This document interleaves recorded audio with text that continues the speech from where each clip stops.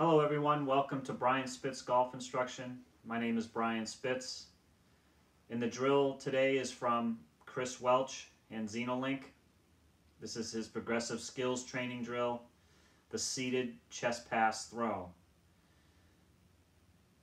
So the seated chest pass throw is a drill that you'd probably want to throw the ball, but today we are not going to throw the ball. So you're going to find a chair. I have a swivel chair here. You can use a normal chair or you can use a stability ball. But what you're going to do is get on the edge of the chair. You're going to sit up nice and straight. You're going to grab the ball with one hand to the rear.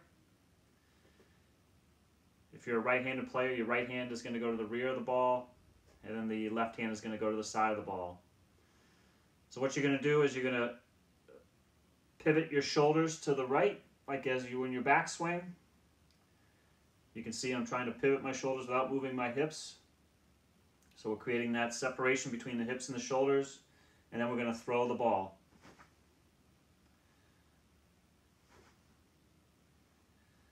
This is the seated chest pass throw.